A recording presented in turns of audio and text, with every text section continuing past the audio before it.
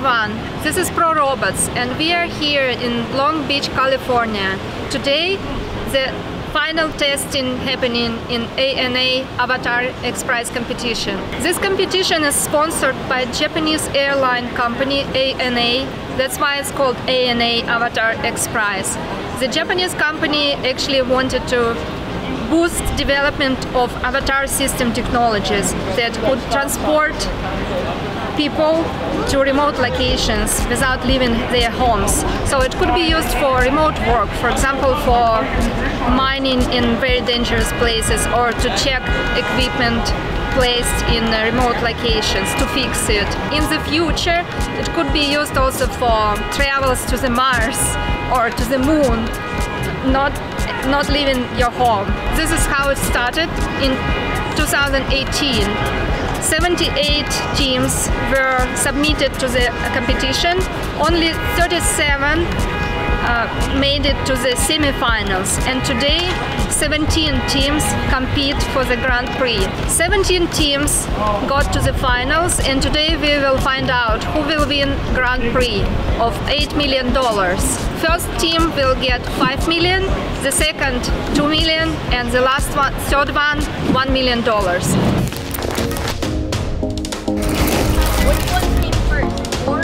But she is not quite sure what she wants to do with her life. She tried to take your time figuring out what you want to do with your life. As you run lightly, you can kind of feel those tacklers popping. There we go. Nice. Now curl your bottom fingers in.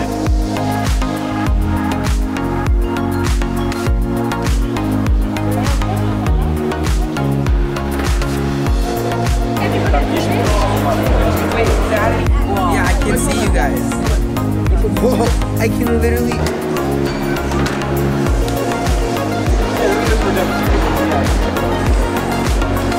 What robot are you running?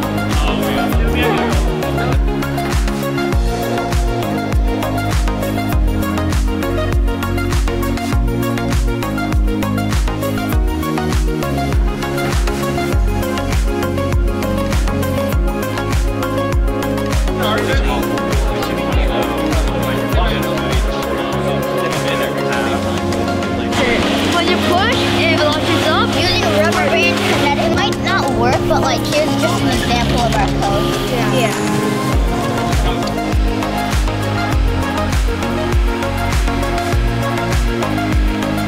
We'll make one.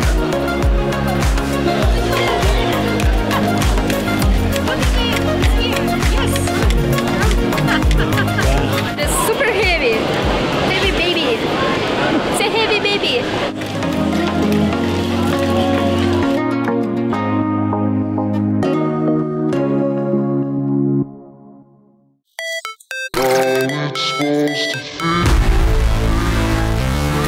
My name is Ilya Sidoshkin and our team is Dragon Tree Labs.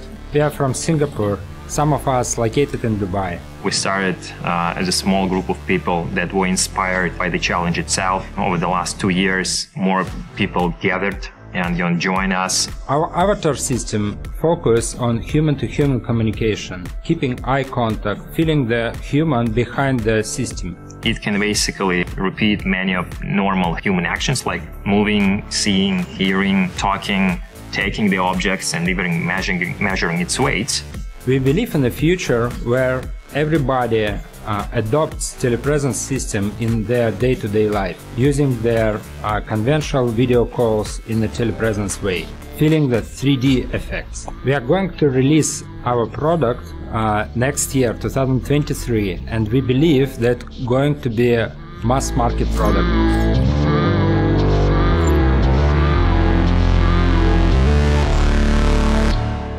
You got into top 10 actually, which is not bad. And how do you feel about it? We are excited actually.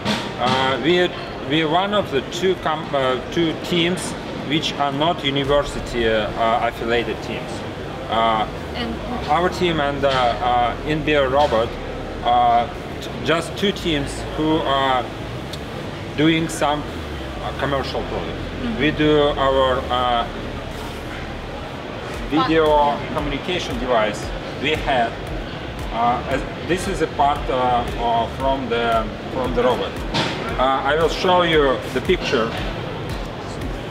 I have one picture, which is also symbolic. Let me show you. Yeah, here it is. You can see. This is a picture was drafted. This is a sketch. Was done before the competition. I mean, in the middle of competition, when we're talking with our tech team, how to perceive human-to-human communication, how people can feel not the robot, but the human behind the robot. We come up with this idea. Yeah, thanks to competition.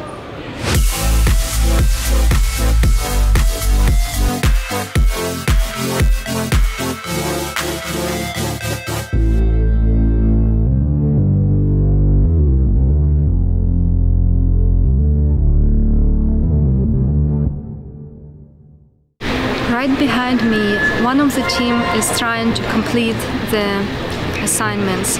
So there are several things that they have to do. So operator is remotely control avatar system, which is going through the passage in a Mars kind of Mars-looking environment, and the robot has to reach the power switch, and operator remotely has to turn it on. And the first task is done. Cool.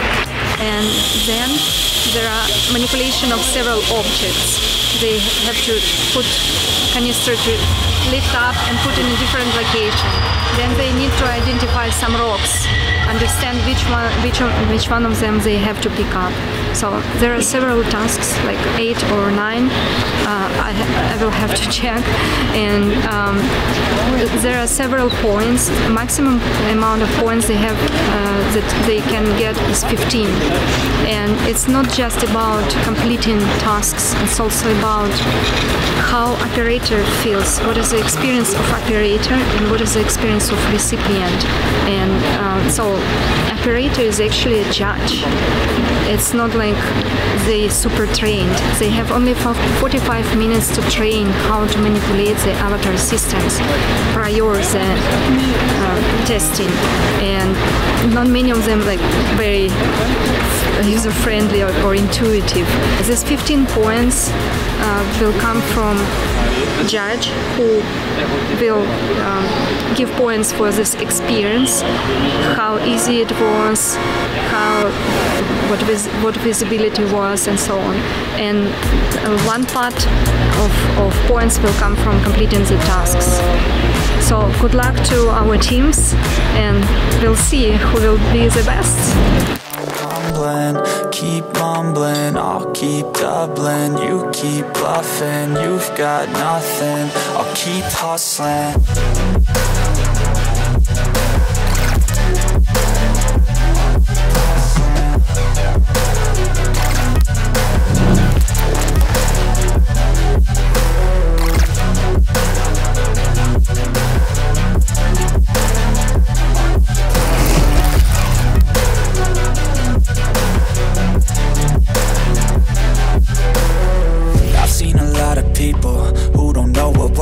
I've seen a lot of people who don't know what thirst is. I've had a taste of evil and tried to cure the sickness. In third place with 14.5 points and a time of 21 minutes and 9 seconds, I'd like to welcome from Boston, Team Northeastern.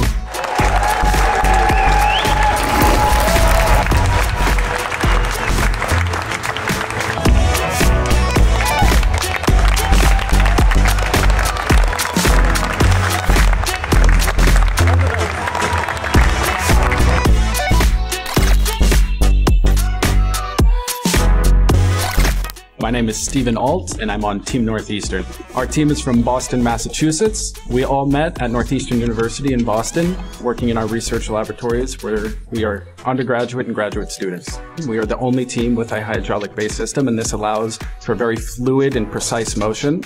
The operator controls the mobility of our avatar via an exo glove and an exo arm that we develop all within house, and on top of that, we have developed a foot pedal that drives our system for the omnidirectional drive. Our operator is actually able to feel the haptics through something called force feedback. So when they move their finger across a rock or across a rough surface, they're able to instantly feel that texture.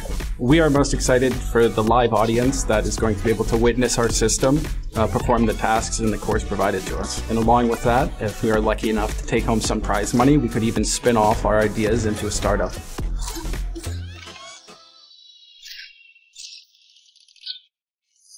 How does it feel? It feels very good. We put into a lot of hard work, had a lot of great competition, and it was just an amazing experience overall. So we're very lucky. We would have been grateful even if we didn't win, but we're very happy that we were able to place in the top 3.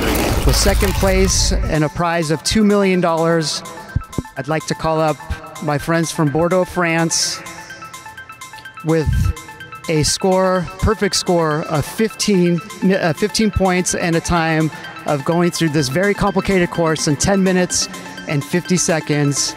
Team Pollen.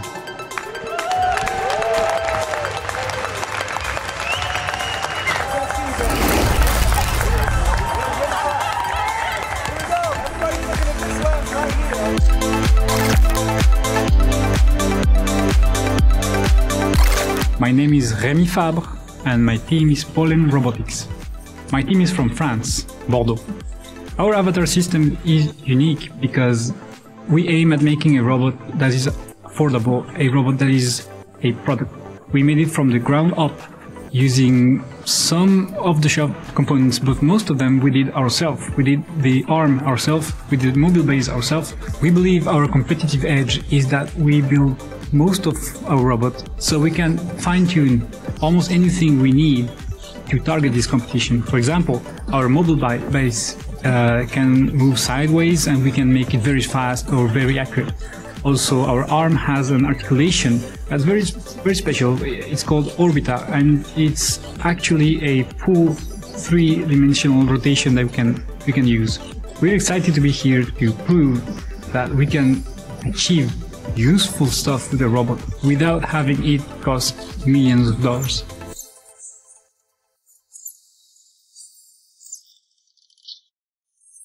How do you feel now that that run was done with such success? I feel great, but then also I lost like 5 years of life expectancy, so yeah. So now at what point throughout that run, because it was blazing fast, one of the fastest times we've also seen, at what point did you start to get a little bit nervous through that? Oh yeah, I started getting a little bit nervous at the first second of the run, and then every time it got worse.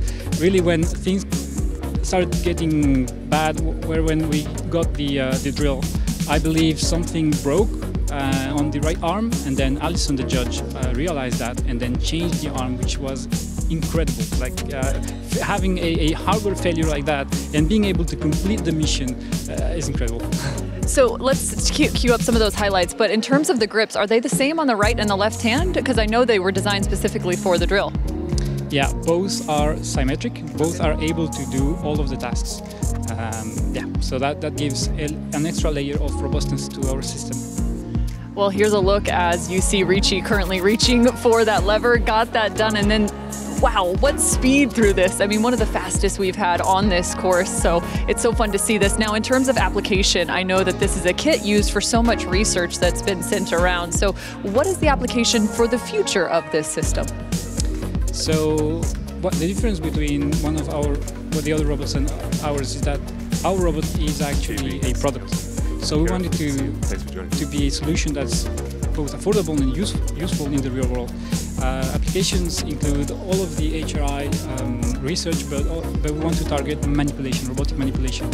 So in the following months, we'll develop a grasping toolkit so that we can go beyond teleoperation towards automatic grasping. And here's the big moment. I know this is the one that got you most excited right here. The ball wasn't coming out, like I was dying, like it would just come out. And then this is also really neat. You actually saw the arm actually brush along the length of the rock. So did that haptic feedback work in the way that you'd hoped it had? It did. The idea is that you have a fingernail that will scratch the rocks, and then you'll have a feeling in your arm that will copy that vibration.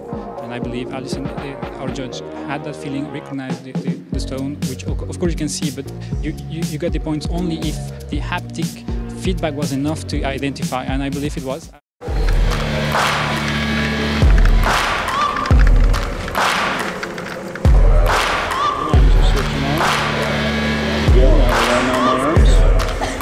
Testing 1, 2, that's pretty good. Testing 1, 2, can you hear me okay? Yeah, I can hear you. Okay.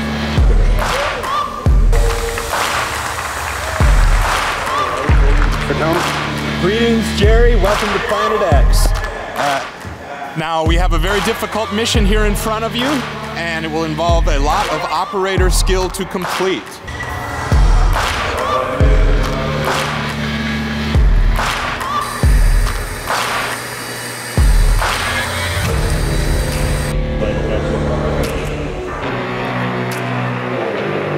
This is just Nimro versus Nimro right now. Jerry's going to say 10, so. I have a feeling, I don't want to say it. You never know.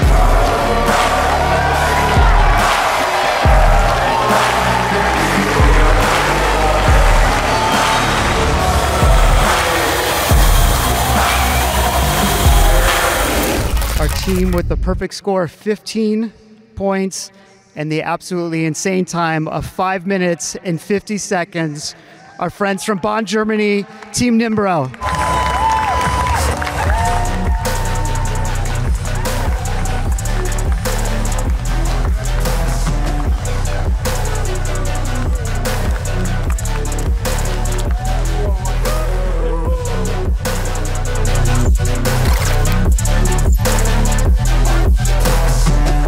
My name is Sven Behnke. I'm with Team Nimbro. Most of the team members are PhD students from my Autonomous Intelligent Systems group at the University of Bonn, Germany. Our system is unique mainly because of two things. First, we move the camera of the avatar as the operator is moving their head. And then we have a trained neural network that reconstructs an animated face of the operator. And that gives the recipient really the feeling that the operator is actually inside the robot. I think we have a competitive edge because we have experience with such competitions. We are happy to be part of the finals, and we are looking forward to showing the jury members what we developed.